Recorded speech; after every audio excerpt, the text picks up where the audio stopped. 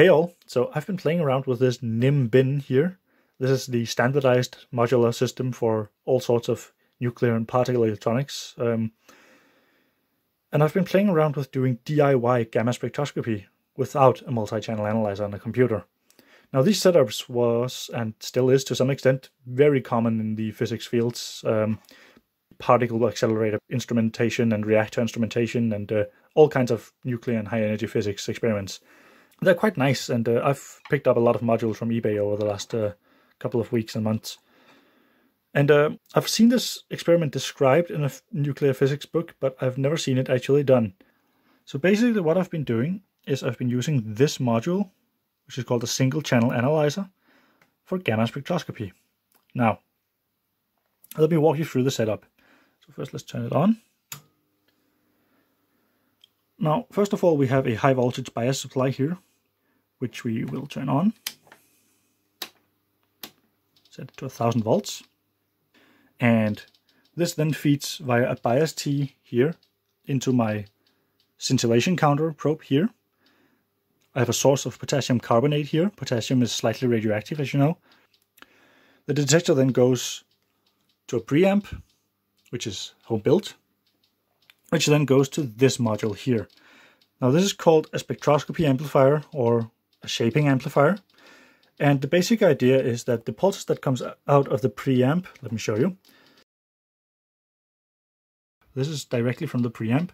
And as you can see, this is a very sharp fall time pulse with a kind of slow and relaxed return to zero. The idea is to take these pulses and give them a fixed width. In this case, I've set the shaping time to 3 microseconds. And I've given it some gain. You can choose the gain, both fine and coarsely. And then it also inverts it and does some baseline restoration stuff. But let me show you the output pulses of this. Now the output pulses look like this. And they do have a negative component, and they really shouldn't. That is probably some impedance mismatch in my scales. But look how Gaussian and uniform the positive part of the peak looks. Only varies in height, the width is the same. That's exactly what we want, because of course the shorter the peak is, the more counts we can have without them overlapping. And the pulse height is critical in this case. That's actually, when you do gamma spectroscopy, what you're measuring is actually the pulse heights. And the pulse height is directly proportional to the energy of the incident particle. Now the single channel analyzer here is the simplest form of pulse height analysis you can do. And it basically just lets you set a lower bound and a window size. And if the peak comes in between those two limits set, it gives a logic pulse out, just a standard 5 volt logic pulse, which can then be counted by a counter here. Now,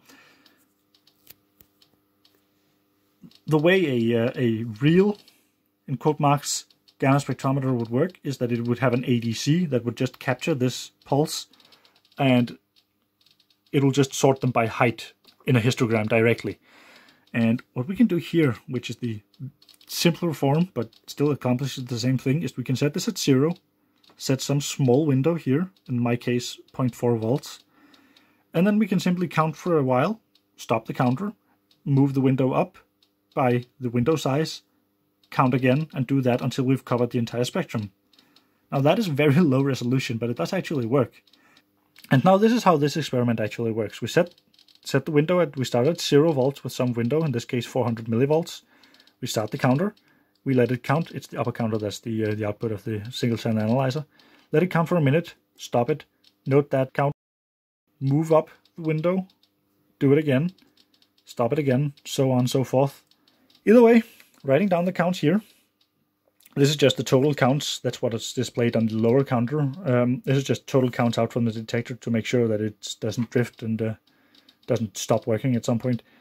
We get these counts out, and we can then plot them, and wouldn't you know, it looks almost exactly like you'd expect a gamma spectrum of potassium-40 to look. This is just the 25 points. I haven't labeled this axis. Of course we have a lot of counts down here because we also have a lot of noise and X-ray fluorescence and whatever from cosmic rays, and nothing is shielded here really, so we have a lot of that, and we have something that looks a lot like a Compton continuum and a Compton edge, and something that looks like a potassium-40 photopeak.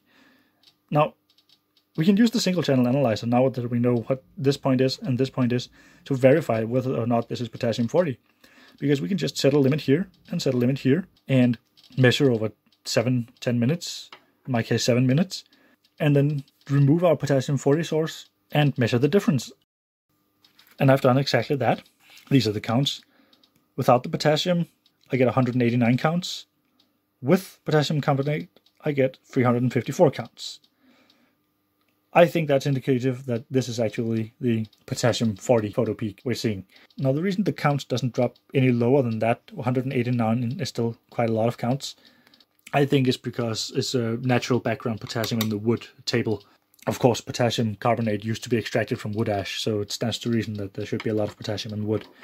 But yeah, that's how you do gamma spectroscopy with a single channel analyzer.